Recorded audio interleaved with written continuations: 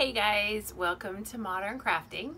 Today we are going to be working on an image transfer clock. We're going to take some images, I'm going to teach you how to transfer them on, and then we're going to put together the clock mechanism. So this will be super fun. You all should have gotten your clock transfer pack. In it you'll find 4 different pictures that you can choose from. These were all printed out on a black and white laser printer. If you have a laser printer and you wanted to do a different image, you're more than welcome to do that. It will not work on an inkjet printer. It has to be a laser printer. So that's what we're going to use here, and you've got your disc, and I'm going to show you how to get started. I'm going to set this out of the way. First thing you're going to want to do is cut out your image. I'm going to use the tree image for this one. And I've already got this cut out, so you don't have to watch me cut it out. You want to leave a little bit of a border so that you can actually handle it once it's covered in decoupage, because otherwise it's going to be tricky to get it onto your disc. So you will cut it out, leave a little bit of a border, not too much, and then take your Mod Podge and your paintbrush, and you'll have plenty of this left over, so if you wanted to Mod Podge on something else, you could. Also leave a little bit for the magnets that we're going to be doing later this year. All you're going to want to do is put a nice thick layer. Your goal is to completely cover all of the area where there is the black ink, because that is the part that you're going to want to transfer on. Sometimes you get little weird globs on there. That's what you're going to want to transfer onto your wood. So you want to make sure any area that doesn't get the Mod Podge on it is not going to transfer.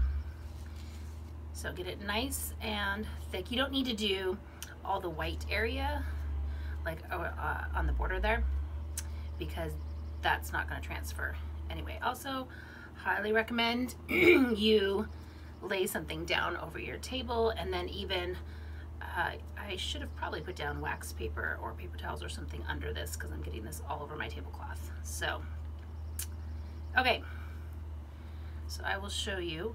I'm going to scrape off a little because I got mine on a little thick here. Okay, so that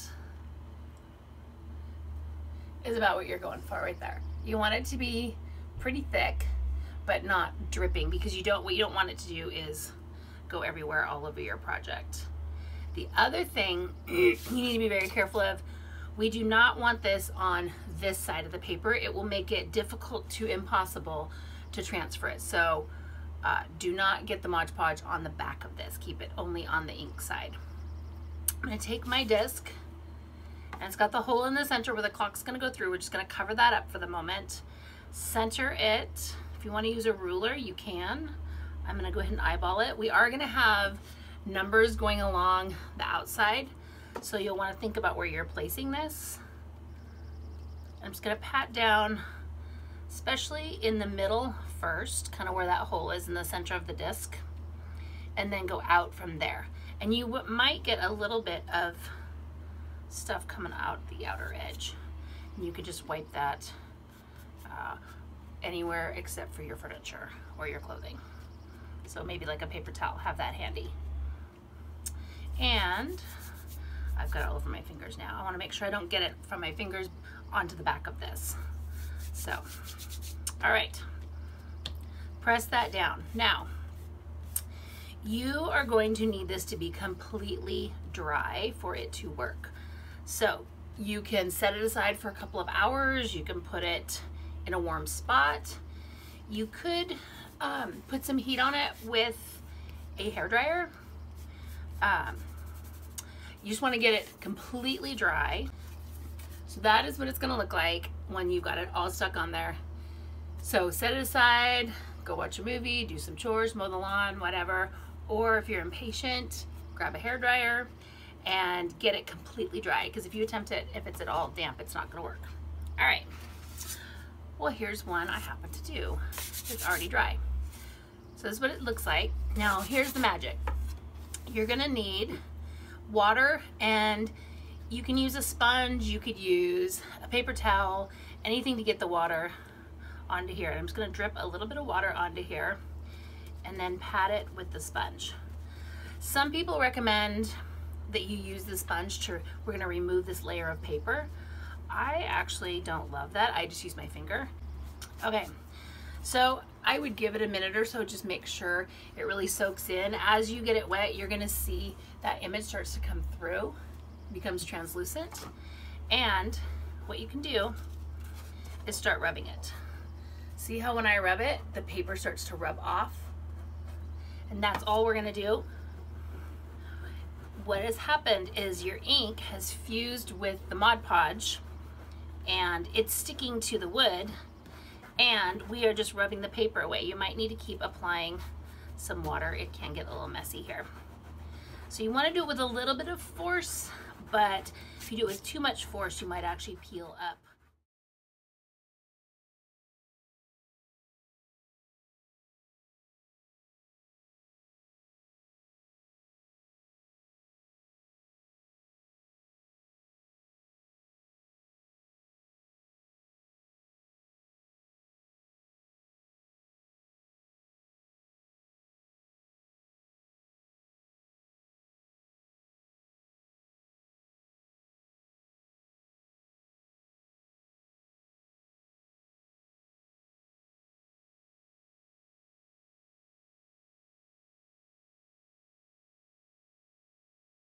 So now my image is done. I still have a bunch of little shards on here.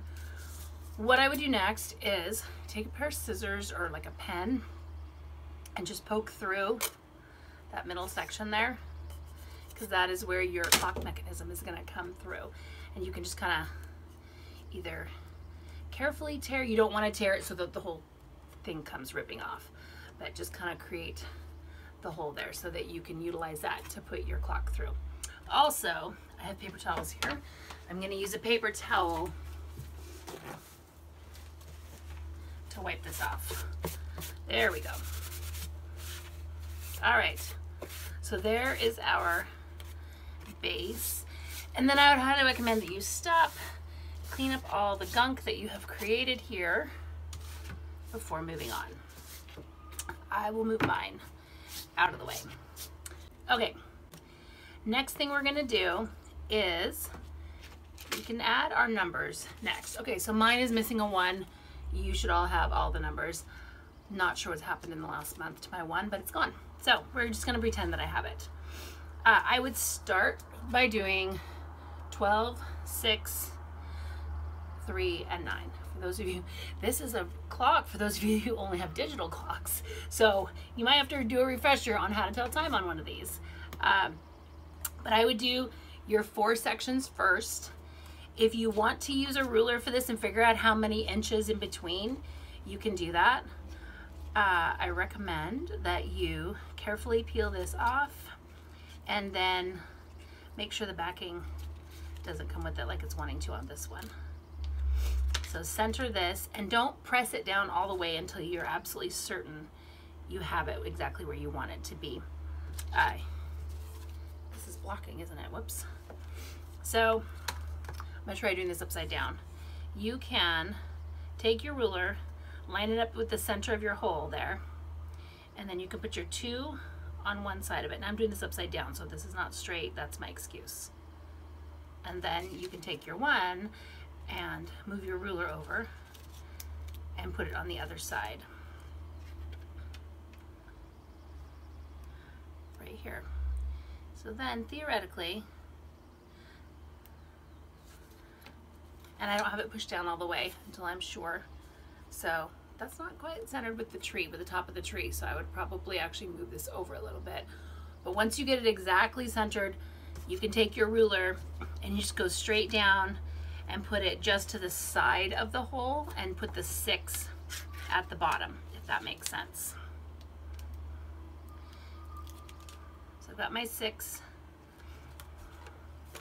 Looking at where the top of the tree is, looking at where the hole is. I want this to be, now it's a 9. There we go. I want it to be exactly even with this hole, so I'm gonna line this up so that the center of the 6 is even with this hole right here, and just go straight down from the 12 and put it right there. And you might have to like, oh, it doesn't want to unstick. Try it a couple of times to make sure that you're getting everything lined up correctly. So if you start, yeah, that's not quite. My 12 is off. And make sure that your wood is completely dry. Mine is not, and so it's not, these aren't sticking fabulous. Dry your wood completely before you start this part. For the sake of the video, I'm rushing.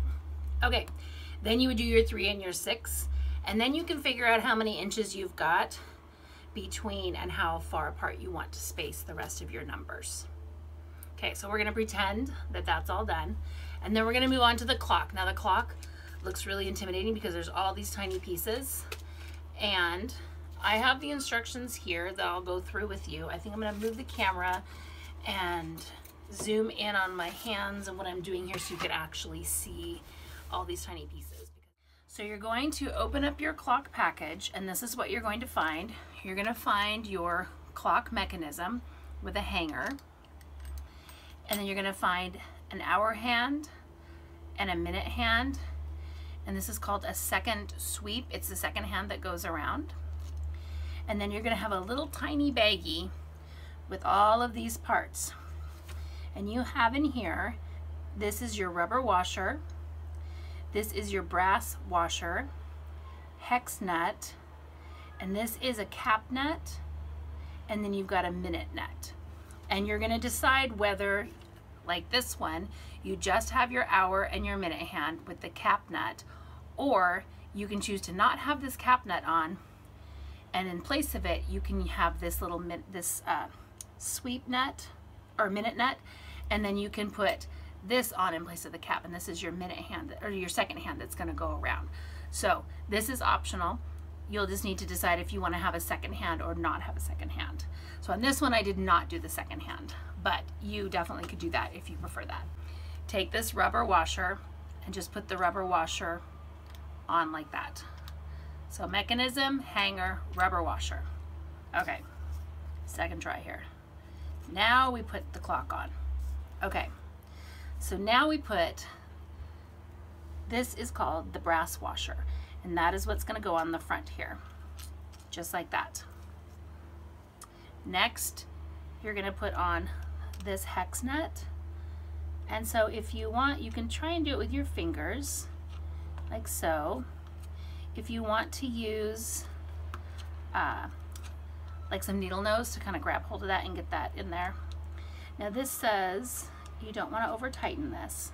So you want to get on, so this, actually might need to hold the back and then just keep the back straight, and then kind of, you don't want to over tighten it like crazy Hercules style, but you do want it to be snug on there so this doesn't move around. Okay, so this is what we've got now. We have rubber washer on the back, and then we have got, oopsies, the brass washer, and then the hex nut on. Now comes your hour hand. That is the shorter one. And it says here, we are going to slide this onto here and press down until it stops. So again, you'll want to be gentle. These bend really easily, so no brute strength. Just push down until it stops, and then it says turn to, actually you might want to hold the back, and then turn to the 12 o'clock position, like so. Then we are going to put this on. Oopsies. Going to get that on there. Oops. Be very careful. Okay.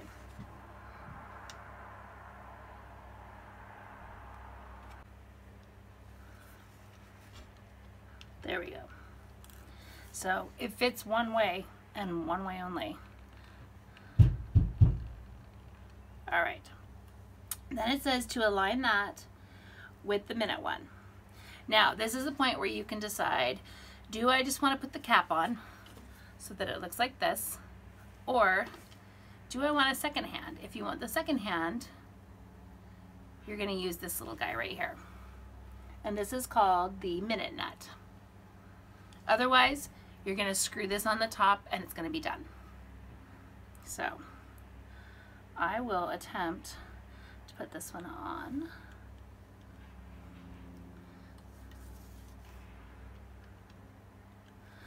So you might be better off. I did not grab my needle nose, but you might have better luck. Hopefully you can see. It's hard to keep my hands out of the way here. Kind of screw that down.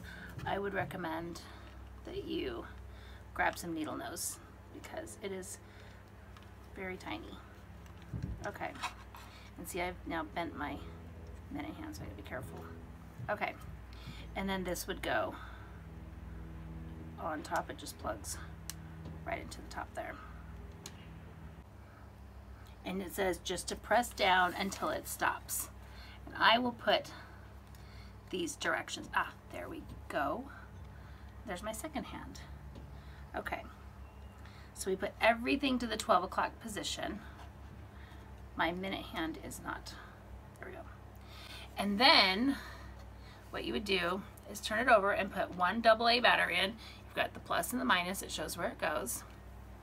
And your little guy will start ticking and you'll be able to know what time to do your homework and to start your chores. So this is your finished product. Okay guys, so that's your finished product. I can't wait to see. Keep sending me all your photos of your finished products. Don't forget to put your AA battery in the back. And feel free to add your own creativity to this. So I hope you had a great time with this. And I'll see you guys next week. Have a great week.